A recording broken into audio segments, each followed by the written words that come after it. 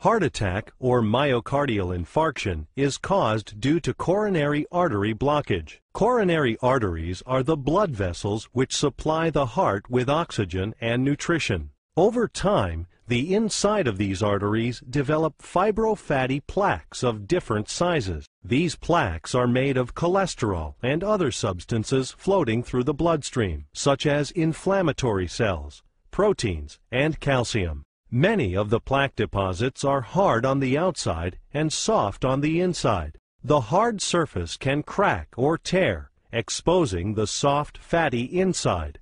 When this happens, platelets come to the area, and blood clots form around the plaque. The artery narrows further, and in turn there is less room for blood to flow through the arteries. Finally, this results in the occlusion of the coronary arteries, resulting in the death of the surrounding heart muscles. The patient experiences tightness, heaviness, or constriction in the chest.